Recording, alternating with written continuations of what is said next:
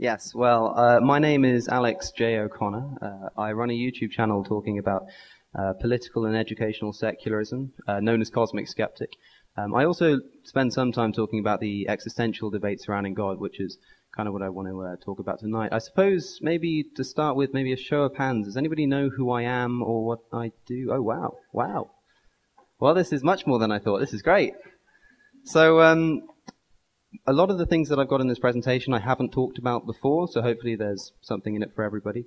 But I'm excited to hear what you guys think of what I have to say. I suppose I should begin briefly by expressing gratitude to, well, not only the ACSJ, but also the wider Californian community, whose hospitality has kind of far exceeded my expectations. It's my first time in the United States. It's been great. Entirely coincidental that I'm here for the 4th of July as well. It's been great sort of celebrating the liberation of the 13 colonies from the tyranny of the British. I can only hope that there are no hard feelings, right? Perhaps 241 years is enough for the animosity to die down. I've heard some people call it you had the original Brexit. Yeah, right, yeah. Well, it's relevant because when I was on the plane over here, 11 hours is a long time, and I remember looking around and thinking, I was wondering how many of the people may be coming over to celebrate the 4th with their family. But at the same time, I couldn't help but think that whilst many of you Americans will be spending this time celebrating the kind of liberation exemplified in the actions of the founders, many people will be spending this week, as they do most weeks, spending most, if not all of their time doing the exact antithesis of this. That is to say that they'll be celebrating their chains and expressing unwavering gratitude to the very authoritarian who enslaves them. It's too easy these days. It's too easy to sort of bash God and talk about the moral implications of religion, but it seems like we're beating a dead horse at this point. It's been done. The books have been written, and we've all heard sort of celestial North Korea before, but nothing seems to change. And if you ask me, the reason for this is because you're not going to convince anybody just by talking about the moral implications of religion. In order to change somebody's ability to secularize their politics and education, you have to create the wiggle room that allows them to do so. What I mean by that is that if you just go around talking about God as an evil dictator, nobody cares, because it's God. He can do what he likes. The only way that you're going to change somebody's mind on this is by saying, well, perhaps this God doesn't even exist. And then maybe, okay, if he doesn't exist, maybe that's a good excuse to not allow him to influence my politics. So today I wanted to talk about, well, I've been afforded 30 minutes to talk about what I think is one of the oldest arguments in the book.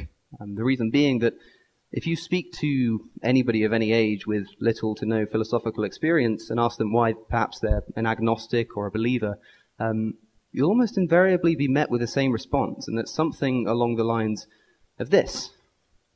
Where did it all come from? If there's no cause, if there's no God, then why is there something rather than nothing? Why does anything exist at all? And if you ask me, this is actually a primitive form of a cosmological argument. I think that's why Apple charged $3,000 for their laptops. Cosmological simply means that which pertains to the origin and development of the universe, so cosmology. So a cosmological argument just talks about where things came from.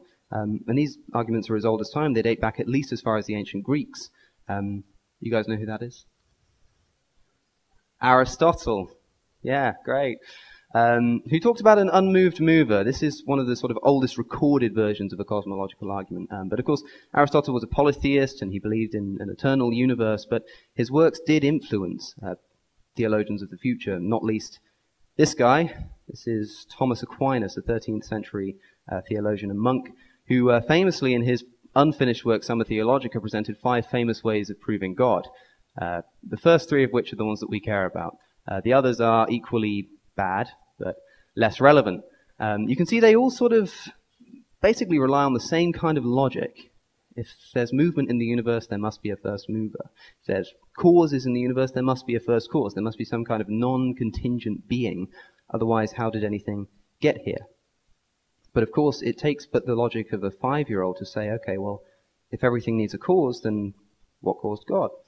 A fair question, but A few centuries earlier, in fact, in Islamic theological circles, people such as Al-Kindi and Al-Ghazali were talking about this very thing. And they effectively changed one of the premises. Instead of saying that everything has a cause, now all of a sudden it's that everything that begins to exist has a cause. That's the change that they made, and that's what gave us what we call the Kalam cosmological argument. Kalam simply is the Arabic word for to argue or discuss. And eventually this has been going around for many years, and one of the reasons that most of us here may have heard of the argument is because of Western philosophers such as this guy. This is Dr. William Lane Craig, who wrote a book in 1979 called The Kalam Cosmological Argument. Now, let it not be said that I'm trying to tamper with anybody's premises here. I've gone straight to his website, reasonablefaith.org, if that's not an oxymoron, if you ever heard one, and got the premises for his version of the Kalam Cosmological Argument, which, in effect, goes as follows. Premise 1, whatever begins to exist has a cause.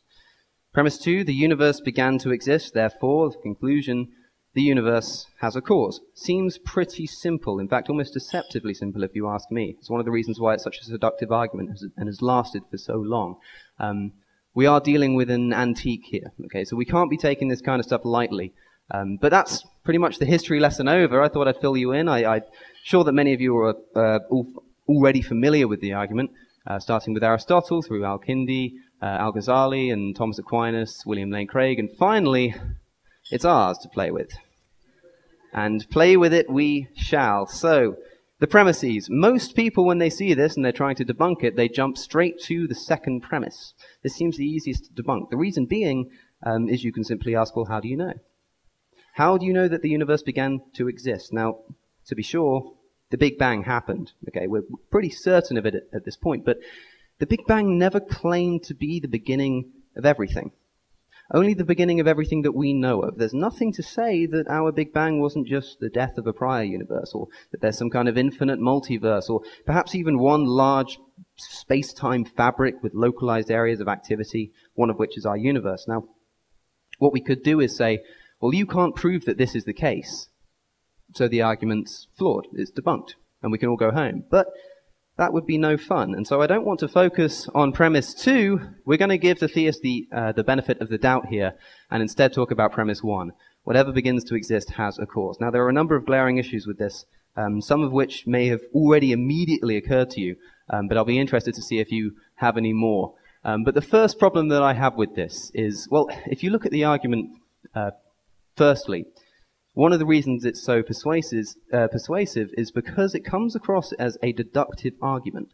That is to say that if you agree with the premises, you cannot disagree with the conclusion. This is fair to say. So we're not going to be able to debunk this by talking about the relationship between the premises and the conclusion, but by talking about the premises themselves. And although this is a deductive argument, it relies upon inductive reasoning. Now, I don't have to spell this out to you, but in effect, picture yourself, if you will, on a desert island. This island happens to be inhabited by cats. Now, you have no contact with the outside world. Every cat on the island is black. You might be tempted to then conclude that every cat in existence is black, which, of course, we know is not the case. Seems a perfectly reasonable assumption for this guy to make, but we know it's not true. So just because everything we've seen beginning to exist has a cause, that doesn't necessarily mean that everything that begins to exist has a cause. But of course, this isn't a fatal flaw. Science is based on induction. It has to be. And it's just worth bringing up because of the case that it seems to be a deductive argument, but really the logic that it's based upon isn't. But just with that out of the way, the first most pressing issue that I come across with this argument is what's known as the fallacy of composition. You may already be familiar with it. In effect, the fallacy of composition occurs when you take a characteristic of the constituent parts of a whole and apply that characteristic to the whole itself. So, as an example, picture, if you will, a brick wall. Now, the constituent parts of the brick wall are, of course, the bricks. Now, we could be tempted to make the argument, every brick in the wall is red, therefore, the wall is red. Perfectly sound. Nothing wrong with that. And this is why the fallacy is so seductive, because it works some of the time. But the fallacy lies in assuming that it works all of the time, which it does not. For example, if we shrink the brick, we now might be tempted to say, well, every brick is small, therefore the wall is small, right? Well, of course, this isn't the case. You can have a very large wall with very small bricks, and there are countless examples of this that you can find. No atom is alive. Therefore, nothing made of atoms can be alive. Obviously, this is not the case. Bertrand Russell, in a famous BBC debate, put it this way: I can illustrate what seems to me your fallacy. Every man who exists has a mother, and it seems to me that your argument is that therefore the human race must have a mother. But obviously the human race hasn't a mother. That's a different logical sphere. Okay, every sheep in a herd has a mother, but the herd doesn't have a mother itself.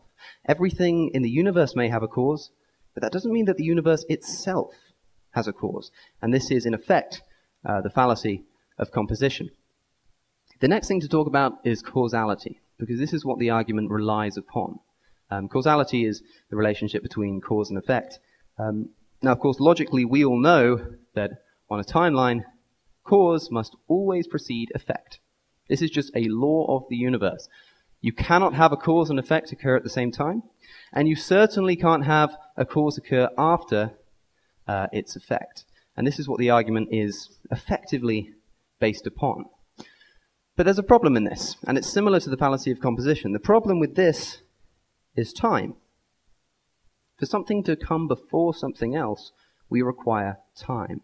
The Kalam cosmological argument relies on causality, that causes come before effects, that the universe must have a cause. Because the universe is an effect, it must have a cause, and the cause must come before that effect. And if it's before or outside of the universe, it must be supernatural.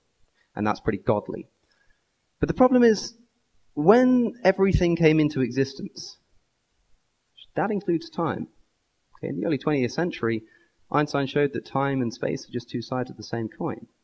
So, if time came into existence at the Big Bang, or the large Big Bang, whatever caused the everything to come into existence, if we're assuming again that the Big Bang was the beginning of everything, because we are giving the theist the benefit of the doubt, that would include time. So to say that a cause of the universe came before the universe, well, there was no before the universe. Perhaps when there's no time, causes can occur at the same time or after their effects, or maybe causes aren't needed at all. Again, what we're doing is we're saying everything in the universe, every effect in the universe has a cause, therefore the universe itself has a cause.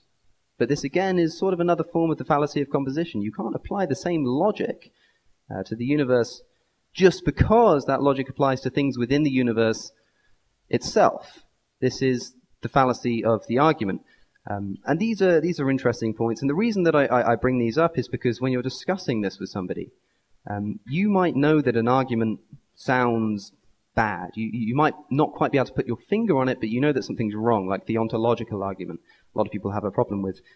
So it's always good to have some arguments under your belt. But the thing is, and I sincerely hope that you don't feel I've wasted all of your precious times, but it doesn't actually matter. Everything that I've said so far, the causality, the composition, the fallacy of composition, the inductive reasoning, it doesn't make a difference. And the reason is because there's an even more glaring issue that's staring us right in the face that I ignored for so long until somebody showed it to me and I thought, my God, how didn't I think of that before? And I said my God because old habits die hard. The problem is in the first premise, again, whatever begins to exist has a cause. Now, people don't spend enough time just thinking about what this implies. When have you ever seen anything begin to exist? Well, I made a little list. Examples of things that have been created out of nothing, that's what that means. Firstly, of course, we have the universe. When the universe came into existence, it truly did come into existence out of nothing. Okay, because for the universe to be born, if there was something before it, then that would be encompassed by the universe. So this did truly begin to exist out of nothing. Second, it's not broken at all. That's it.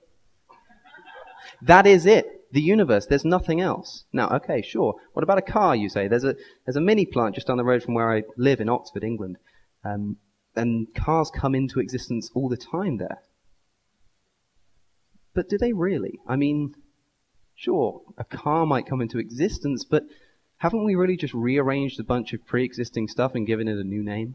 I mean, if I rearrange the order of these chairs and call it something else, nothing's begun to exist. I've just rearranged something. A car is made by rearranging car parts, which obviously I have a very extensive knowledge of. Your engine, windshield washer. Anyway, that's also made out of parts. These are the parts of an engine. And the engine parts break down into metallic atoms. And of course, atoms break down to subatomic particles. But you see the problem here. Because particles themselves, the atoms that are inside us and inside most of the things that we touch and interact with, the heavier ones were created inside stars. But those themselves came out of something that was pre-existing. So helium was caused by hydrogen just fusing. Hydrogen itself was fused in the early conditions of the universe when things were hot and dense enough to fuse into atoms, and you've gone so far back now that, well, hey presto, you're at the beginning of the universe. So the car didn't begin to exist, unless by that you mean the beginning of the universe, but then that's just encompassed by our list. So the universe really is the only thing that has truly begun to exist. Okay, anything that you can think of, you may have seen a child being born or a tree being planted, it's just a rearrangement of pre-existing matter. Even when you turn on a light or turn on a heater, energy cannot be created or destroyed. And another one of Einstein's biggest findings was that energy and matter are the same thing. So nothing can be created, nothing can begin to exist except for the universe itself. As Carl Sagan put it, if you wish to make an apple pie from scratch, you must first invent the universe. In fact, you can actually get his apple pie recipe, starting with one universe as your first ingredient.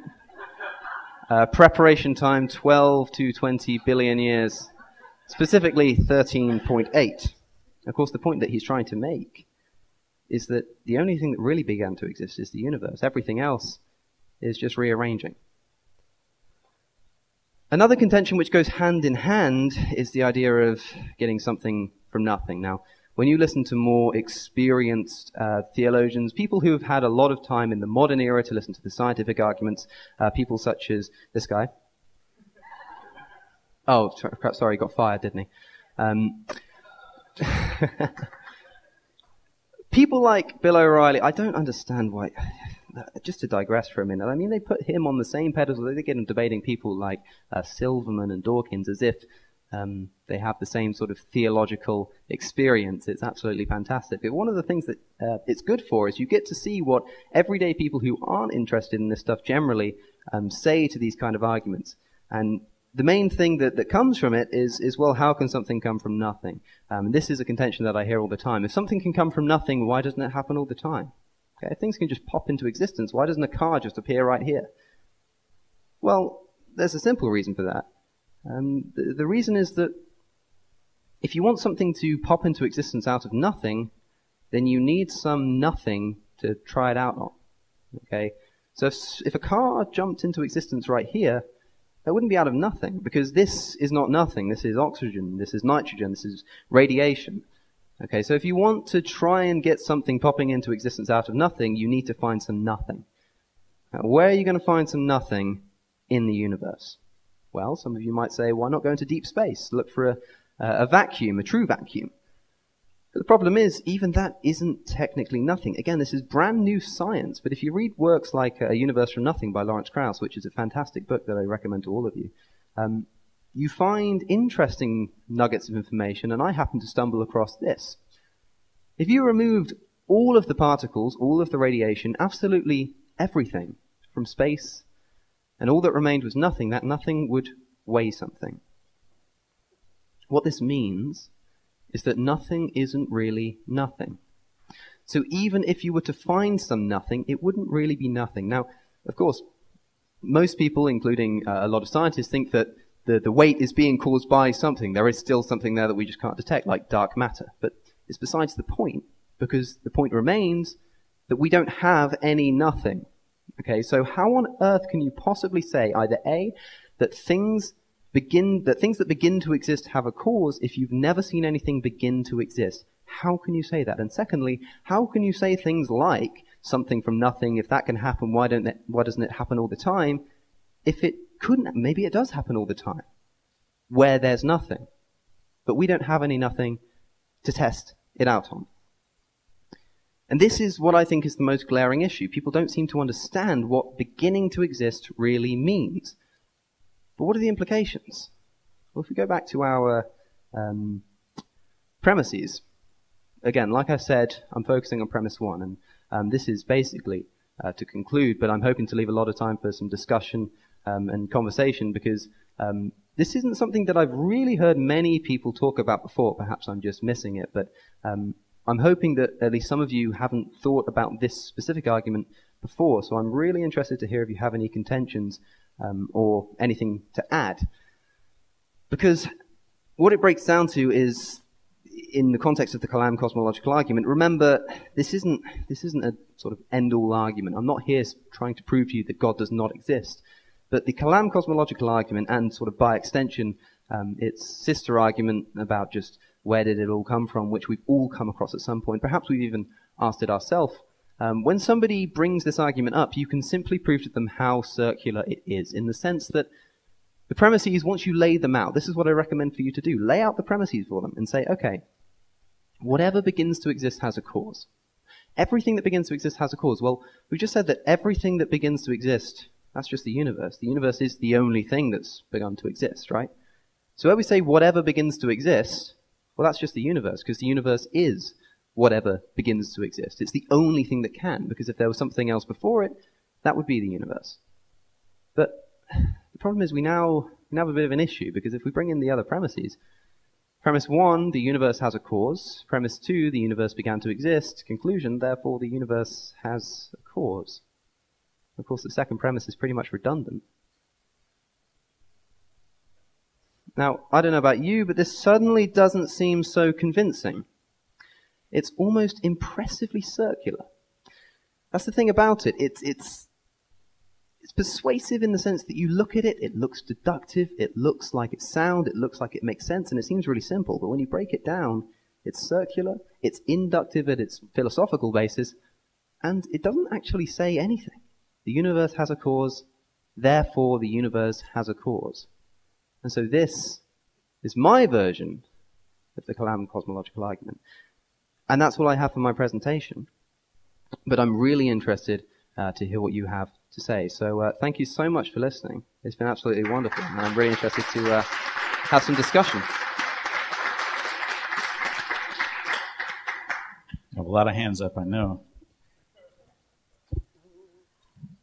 And bear in mind, I'm not an expert. I just run a YouTube channel, so...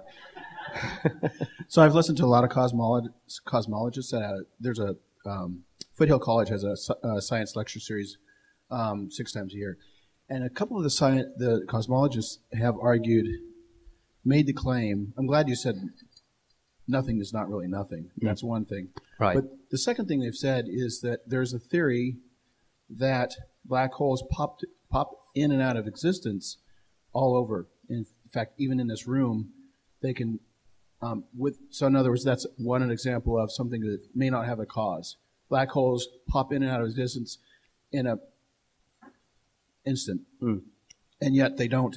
Is it something that's well understood scientifically? I mean, because it sounds like I've heard things like this before, that when you break everything down, you have sort of a quantum soup, and out of that, things are just popping all over the place, right? That's right. Yeah. But we don't fully understand it, and if you ask me, firstly, the thing to say is that if we don't understand it, then it can't be used in argument. So if somebody tries to bring that up as a contention, you can say, again, well, you can't prove that, therefore it means nothing. But what I'd be interested to see is the breakdown of that, because we don't know where that came from, but the likelihood is that, I would posit that it's probably got something to do with a breakdown of quantum physics. I don't know anything about it, you see, but it seems that we don't know, so we can't say that there was no cause. But surely we can posit that, okay, so let's say that we did discover that these things were just popping into existence without a cause, right? Then we could then say, yes, things do begin to exist without a cause, and that would help us.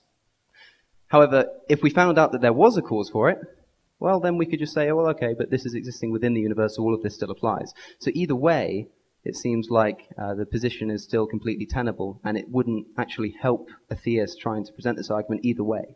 Because if you're right, or if the implications of what you're saying are true, and things can pop into existence without a cause, well, that's our problem solved, isn't it? As I recall from reading A Universe from Nothing and my quantum physics way back in college, is that we have what are called virtual particles that pop in and out of existence quite regularly. Right. And therefore you have events or you have something coming into existence without a cause. And I think that's what Lawrence Krauss talks about. Yes. In the quantum indeterminacy. When you have nothing, you still have these quantum fields, which can occasionally, with great rarity, perhaps, according to him, cause a universe. But they themselves are without cause. This is the thing. Now, somebody might say to that, well, in essence, what you're saying there is that the universe that could pop into existence out of that was not necessarily caused, but came about through quantum processes that existed before.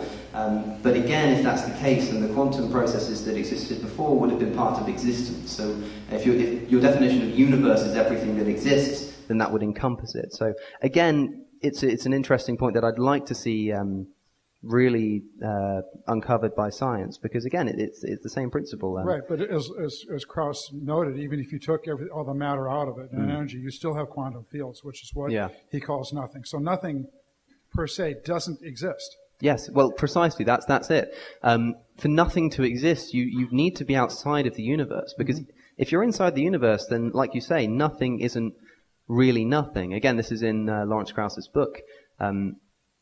So, yeah, you're right, in the sense that whatever does exist that we would call nothing isn't really nothing. So we can't say that things begin to exist, because we couldn't possibly observe that. Because even if something did pop into existence out of what we perceive to be nothing, it's not really nothing. And so it wouldn't be the same as whatever caused the universe to come into existence, because that would have come into existence out of truly nothing. And not nothing by our definition of nothing, that allows for these sort of quantum fields, but out of truly nothing. Well, Krauss maintains truly nothing doesn't exist. Well, I think that's one of Krauss's idiosyncrasies. I'm not sure if many I don't know what the consensus is on that scientifically, but again, either way, it doesn't bolster support for the Kalam cosmological argument, but it's certainly an interesting point of conversation. I'd love to see it further uncovered, because it would have some interesting answers for science, and it would have some really good implications as to how we can tackle the Kalam cosmological argument, but it would only ever help us. It would never help the theist, if you ask me. So I think your ideas are very rebellious, so I'd like to relabel your talk a rebel without a cause. I like it. My question is, how do you address those people who say some things pop into existence, for example, your soul or Beethoven's Fifth Symphony? Look, some concepts rather than as for matter. The soul, prove to me that the soul exists, then we can talk about where it came from, right? But you're right, things like symphonies, things like ideas, this is one thing that somebody put to me when I first presented this argument. They said, well, what about a thought? What about the idea that you've just had here? Surely that came out of nothing. But again, it depends how we understand neurology. Because, of course, if everything that we are and everything we say and do and think is a result of brain processes and neurons in the brain, then ideas, all they are like emotional translations of neurological events. And so these things, again, if they can be fully explained, which they can through neurological processes, then again, we can trace that back right to the origin of the universe, because the atoms that are in your brain started in stars and have ultimately started at the Big Bang and whatever came before it, possibly. But yeah, so ideas, the soul, all this sort of stuff, even things that seem like they came from nothing, like light and energy, but yeah, they do all trace back, at least one way or another, to the beginning of the universe. Yeah, Krauss seems like he starts A Universe from Nothing by talking about the philosophical debate that would, inevitably pan out. And he recently was on a panel of like 5 different philosophers talking about this, and he seemed to concede that at some point he believes in the multiverse theory, and that when he defines nothing, he's talking about no laws, no time, and they seem to jump on him saying that, oh, well, you're conceding that beneath, this is some multiverse that could possibly give birth to the universe. And it seems like there's just this eternal debate about a philosophical idea of nothing and a practical definition of nothing. And I'm wondering how you think him conceding that he could accept a multiverse as a possible solution, and then at the same time essentially saying, not that he doesn't think that nothing in the way that philosophers want it to exist doesn't exist, but that he doesn't find that to be an interesting question, almost like the why question. Right. Yeah. Well, this is something about Krauss that I never quite understood, in the sense that he seems to make the point that nothing, what we call nothing, isn't really nothing, but that just surely means that we should change what we refer to as nothing. If the multiverse does exist, which I think most scientists nowadays seem to think it does. Of course, there's not really any evidence for it. It just seems like a logical conclusion at this point. But if that's the case, then we completely remove the need for causality, because these things can be infinite. And then the discussion about nothing doesn't really come into it, because if we have an infinite universe, we don't need to explain where it came from. We don't need to talk about things popping into existence out of nothing, because that may have never occurred. So with Krauss, if you're taking them both at the same time, the multiverse idea and the nothing discussion, it makes for an interesting philosophical debate about what nothing is, but all of a sudden it has absolutely nothing to do with God or a first mover, because you've accepted the multiverse. To me, it only really is interesting if you don't accept the multiverse, but also accept Krauss's idea that nothing isn't really nothing. But the thing is, if nothing isn't really nothing, then why do we call it nothing? And if nothing is really nothing, then things popping into existence out of truly nothing, practical nothing, that would be what the universe came from, has no bearing on the philosophical debate about nothing. Right? I mean, it's an interesting line of thought. There is a distinction, it seems, between practical and philosophical nothing, but it's just semantics. To me, they're the same thing. If you say nothing, you probably don't mean nothing. But if you're talking about nothing in the context of the Kalam cosmological argument, then I'm going to stop you and say, well, that might be what you mean by nothing, but not by my definition. I got a couple of questions. The first is, are you familiar with Dan Barker's response to the KCA? I'm not, no. Okay, and it has to do with him dividing all potential things into either NBE, which is not beginning to exist, or BE, which is beginning to exist. Okay. But what I really wanted to ask you was, William Lane Craig jumps from your conclusion to a further conclusion, and that is that a personal God exists. And I was wondering if you can address the reasoning, address and respond to the reasoning he uses to jump from your conclusion to a personal God exists. Well, what reasoning, right? What William Lane Craig will do is he'll say, okay, the universe needs a cause. What he'll say, this is something that actually caught me for a while and led me to this conclusion, in fact, was he would say that if there was a cause, he thought that the Kalam cosmological argument meant that there needed to be a cause. But then he further concluded, like you say, that this cause would, of course, need to be immaterial, it would need to be timeless, but also personal. And the reason he thought it needed to be personal is because he thought it needed to make a choice. Because if the cause that exists is infinite, which it must be, but the effect is finite, that is the universe, you can't have an infinite cause and a finite effect unless there's some kind of decision by that infinite cause at some point in time to create the universe. And I thought about this for a very long time, but then I suddenly realized, well, if we're talking about everything, including time again, then it doesn't make any sense again. There's no choice to be made. It's not like an infinite being can make a choice at a point in time if time doesn't exist. So you can have an infinite being. We can't picture infinity that exists within this universe, let alone picturing infinity without time. That's such a nonsense concept. But if it does exist, there's no reason to think that we can't have an infinite cause and a finite effect if you're taking out time. It's something that we couldn't hope to understand, and so it's not... I never understood how William Lane Craig seems to use it as if he understands, he's got this higher level of understanding of infinity and knows exactly what the implications would be without time, but he doesn't even seem to concede of the idea that time would not exist for this timeless being. I mean, how can you say, firstly, that this being must be timeless, but secondly, that it must make a decision at a point in time, therefore it's a personal God?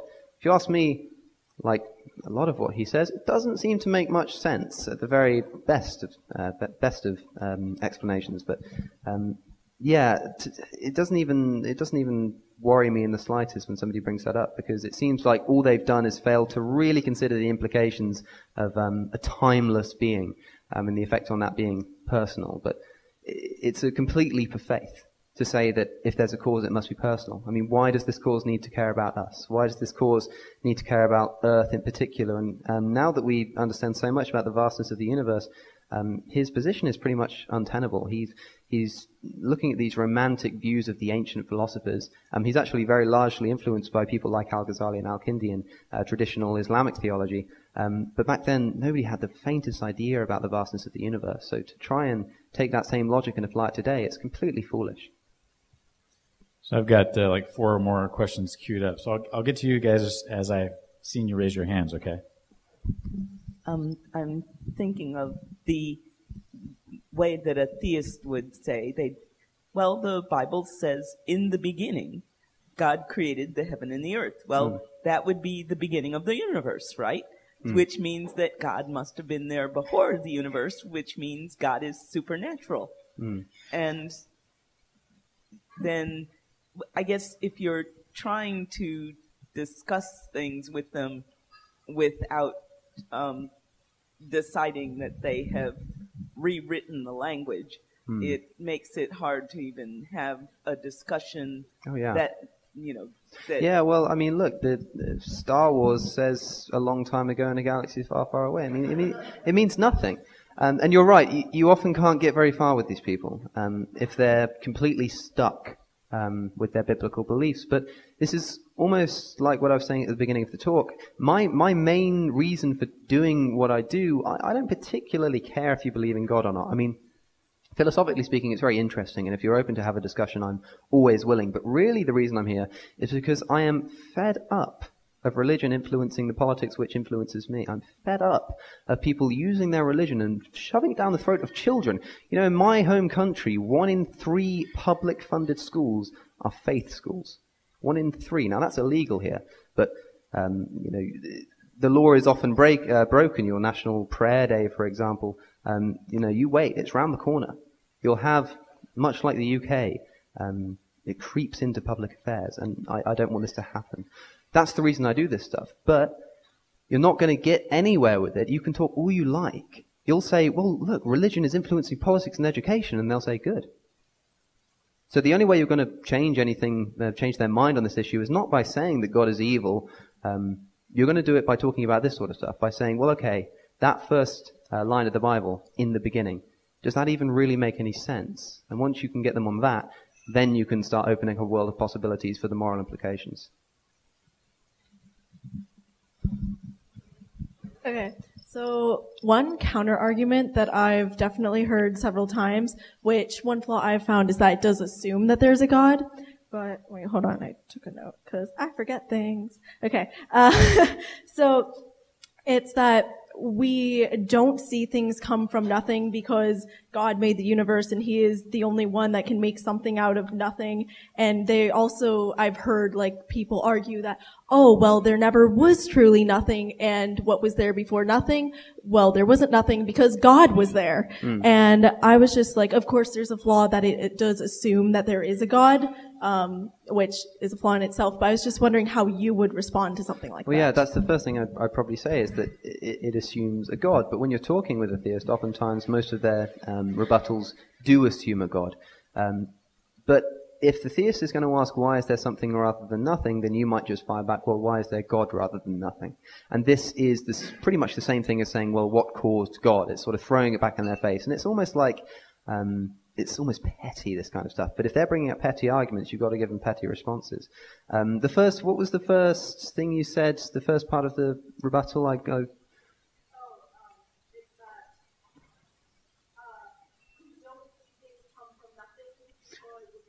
Oh, right, yeah. Well, again, but this is the thing. If the theist is going to say that we don't see things come from nothing, the only thing that really did come from nothing is the universe because God did it, well, then this argument doesn't make any sense. Because how can you say that everything that begins to exist has a cause if the only thing that really did begin to exist was the universe? If your conclusion is that the universe has a cause, then starting by saying that the universe has a cause and that cause is God isn't getting you anywhere. So then what you have is you have a theist who's stating a case. They're simply saying the universe has a cause. Because they're saying that which began to exist has a cause. What they're really saying is that the universe has a cause. So they're just making a statement. So then if you point that out to them first, then you can say, look, I don't know if you realize this, but that's what you're doing. You're just stating an opinion. So now can you come up with an argument to back it up? And that's when you'll hear the kind of contentions which I tried to discuss in the presentation. But to that, the best thing that you can probably do is point out that they're being circular. They're either being circular or they're just not saying anything, but it sounds like they're saying something. It's like the ontological argument. Sounds logically sound. It sounds like you're saying something, but it just doesn't feel right, and you know that it's not. And when you break it down, it's not actually saying anything. It's just saying, I think God exists, because I think God exists. That's what I think that a person who is saying that would be doing. But you have to point out to them exactly how it is that they've got from that position to where they are now. Otherwise, they'll just say, no, it's an argument. You need to prove to them that it's not an argument, and then give them the chance to logically defend it, which oftentimes they can't. It seems to me that you can. I don't really personally care about the God argument.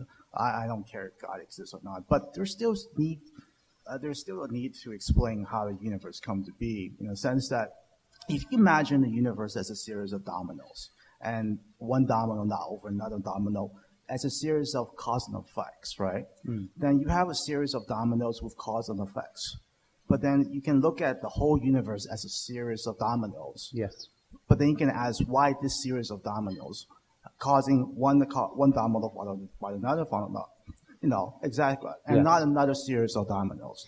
Well, so that's the reformulation of the ancient question, why is there some things of nothing, right? Because you can say, why is this whole series exist instead of some other series? Well, that's where we start, is this idea that it doesn't seem to make sense why any of this even got going without a God. And this domino effect effectively is a good way of talking about this idea that things that seem to begin to exist, like a baby being born or a car being made, really it's just the end of a domino effect that traces its roots all the way back to the universe. But what you then are left to explain is the finger that pushed the domino. But the thing is, who's to say that there needed to be a finger to push the domino? That's the thing. And another thing is, it doesn't actually, this isn't, the reason I don't talk about this in the Kalam cosmological argument is because it has no relevance. But if you're talking about it just in the sense that there needs to be a cause, there's absolutely no reason to suggest that this cause would need to be a God.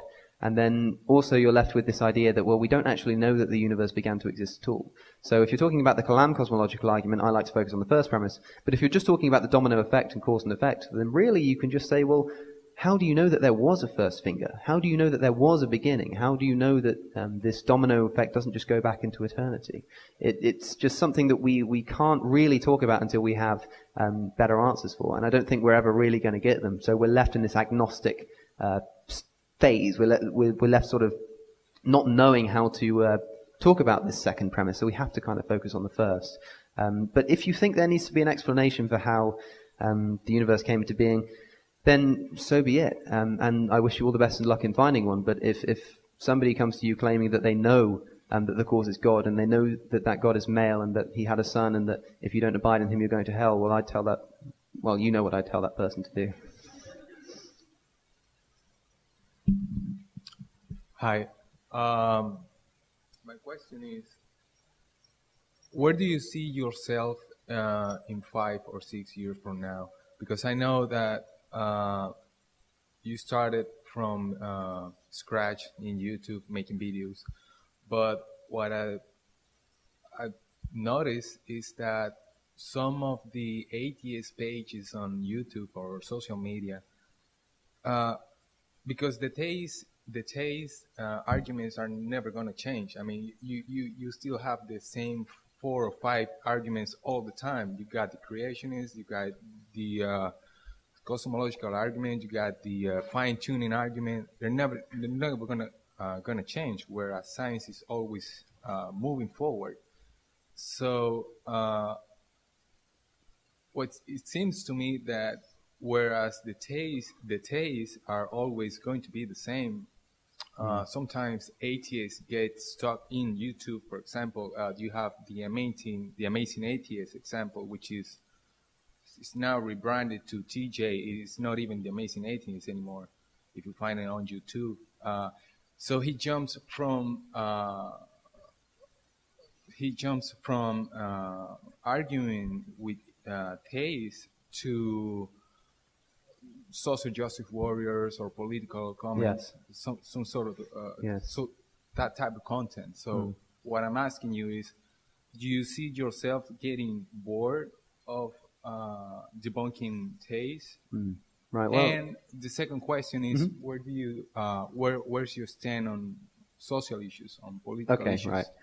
Well, this is great. I didn't think I'd get the opportunity to talk about myself.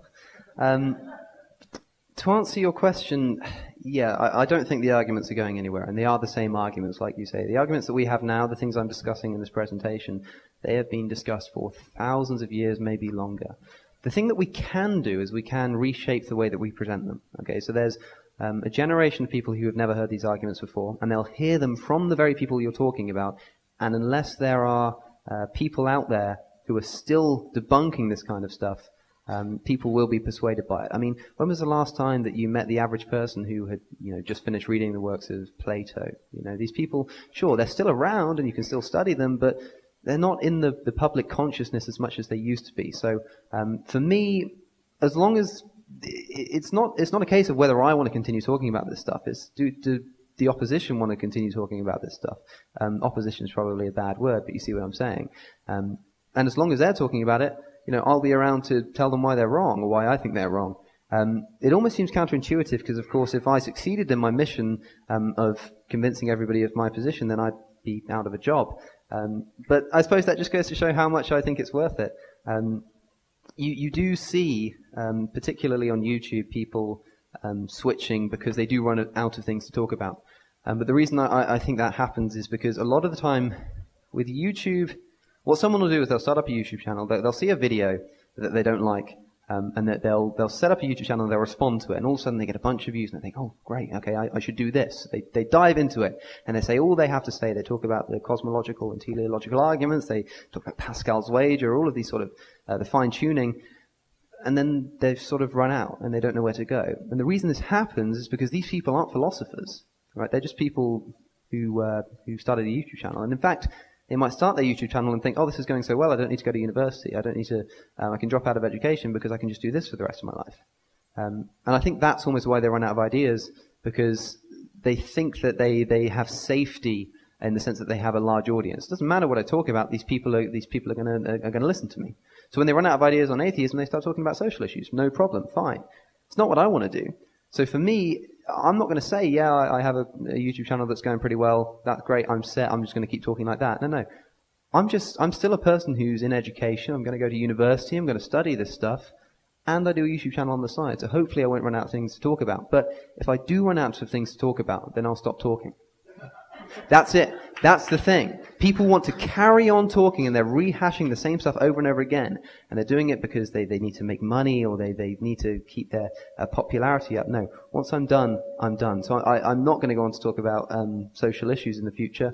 For me, it's almost too much to get into here, because social issues is such a broad spectrum. The one thing I will say on that is that there's almost an assumption if you meet someone who's an atheist that everyone thinks they're a massive liberal, definitely going to be pro-choice, definitely going to be anti-gun, definitely going to vote Democrat. But this is a bit of this isn't the case. You shouldn't assume people's social positions just because of their religious beliefs. It seems a bit counterintuitive to do so. But perhaps I can speak to you after this, and I can happily fill you in on my social positions on things. But it's not something I'm going to probably be talking about on the YouTube channel. Great. So we're going to do like one or two more questions, and then Are you okay hanging around Oh, afterwards? absolutely, yeah, All right, for sure. so you can definitely talk to him one-on-one after if I miss you. Yeah, so one comment I wanted to make is that you're twisting the definition of the word to exist. Mm-hmm. Because everybody understands that a person begins to exist when it is born or at least is conceived. Mm-hmm. So, but then what does it mean to exist? Sure. It is to become a configuration of matter that deserves a new name. Mm-hmm. And then all the cosmological argument is the universe exists because we think it deserves a name. Yeah. And the cause is us wanting to name it. That's all. Yeah, I think I see what you're saying, in the sense that a car or a child does begin to exist because it is a new concept. It's a new thing that we apply. It's a, why would we give it a new name if it wasn't something new that began to exist? And sure, what I'm doing when I'm talking about beginning to exist, what I mean by that is something genuinely beginning to exist out of nothing.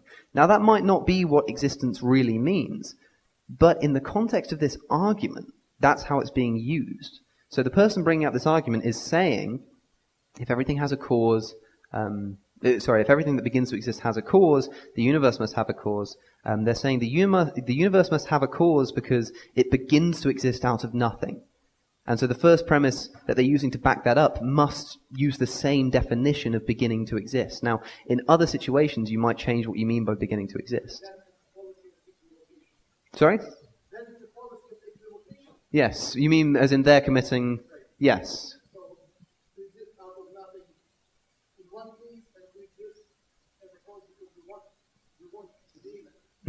Well, what you need to do is you need to work on the definition of the person you're arguing against. Because again, as atheists, it's very rare, unless you're like an anti-theist making an active claim, it's very rare that you're the one putting a position forward. So what you need to do is if somebody puts an argument like this argument and they say everything begins to exist, then you say, well, hang on, what do you mean by that? Because either you mean that it begins to exist out of nothing, in which case, well, that doesn't make any sense because you've never seen that happening, or you don't. And then then you're committing the fallacy of composition, then you're committing the equivocation fallacy. You can't then apply that to the universe. So you need to work with their definition, and that's what I'm trying to do. But even if they say that their definition is different, you're still going to be off to a running start, I think. Okay, last question. I'm curious to know if you were raised atheist. Was there religion in your household? Right. Well, the first thing, I don't think anybody's raised atheist. I think people are just raised irreligiously. People are raised correctly, you might say. I was raised as a Roman Catholic. I'm quite grateful for it, actually. I think if I hadn't have gone to Catholic school and given the opportunity to be exposed to Catholicism at its heights, or shall we say its lows, I may still be a Roman Catholic. Because you can often tell when somebody... if somebody's a Roman Catholic or any other denomination of Christianity or any other religion, one of the reasons that might be is because they haven't fully analyzed their religion. They've just been brought up in it. They've been told it's what's true, and they've run with it. So the fact that I was able to be taught this stuff in detail because I was brought up religious almost made me an atheist, which is quite bizarre. But so yeah, I don't resent the fact that I was brought up religious, but one of the reasons for that is because although I was brought up religious, it wasn't steadfast by any means. It was really, really relaxed. We went to church most of the time, I asked a lot of questions in RE, religious education, I suppose you call it RS here. But it was just a case of asking questions. I became an atheist not because of some sort of event that took place and I suddenly realized that God didn't exist. It was just over time. I think it was probably around the time I actually started disbelieving in Santa Claus, as it happens. I just stopped believing in it. But I was raised Catholic. The one thing that I do have to say for it, I've made a video on this.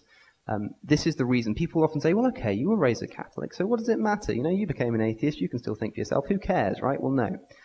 Because sometimes I will be sat on a bus, I'll be looking out of a window in traffic, I'll be minding my own business, and all of a sudden, just out of nowhere, whoa, I'm an apostate, I'm going to hell, I'm going to suffer, and then I'm out of it. And for a minute, for some reason, it just comes back. All the stories that you thought of as a child, yeah, your teachers only told you that you need saving, they didn't teach you the bad stuff. But the kid's going to ask, if I need saving, what do I need saving from? So you get on Google and you see the pictures of hell and you see the pictures of Satan, and that stays with you. It really does. It just does. And so, yeah, I may be an atheist, but the psychological effects that it had on me, I still resent. And like I say, I didn't grow up in a steadfast religious community. I grew up where it was pretty calm and relaxed. So for someone who's brought up where it was instilled in them and there was no other answer, I can't imagine the psychological effects that must have on a person. So, yeah, I was brought up religious, and I don't resent it in the sense that I still turned out an atheist, but I do resent it in the sense that it left me with psychological effects. Not nearly as bad as some people have it. You know, I'm not trying to have some kind of sob story here, but it's one of the reasons that I do what I do, because I wasn't just born in, well, I was born an atheist. Everyone's born an atheist, but I wasn't just sort of always been an atheist and I just started getting interested and thought that it would be interesting to talk about this stuff philosophically. I know what it's like to be told something and really believe it to be true, and what it takes to be convinced otherwise, and that's why I do what I do. So I think one of the reasons that I do this is because I was brought up religious, but I'd be happy to talk to you more about it, answer any specific questions you have about my upbringing, but it was just a pretty typical Catholic upbringing, as is a lot of the UK, because the UK is officially a Christian country. It's odd, the UK is very secular, but officially Christian. America is constitutionally secular, but very religious. It's weird, but it's just the way things go. But because of my upbringing, because I know what it can do to people and what it's done to my friends who are Jehovah's Witnesses, for instance, and I don't know if many people know, but I had no idea just how bad it was. But you speak to some of those people, and then, you know, you look me in the eye and tell me that we don't need to do something about this. I mean, seriously, it's if you don't know much about the bad effects of religion, psychologically speaking, look into ex-Jehovah's Witnesses. Listen to some of their stories, and you'll see why I decided to start doing what I'm doing and making my sort of small splash into the community. All right, let's give Alex another round of applause. Thank you. Thank you very much. Thank you.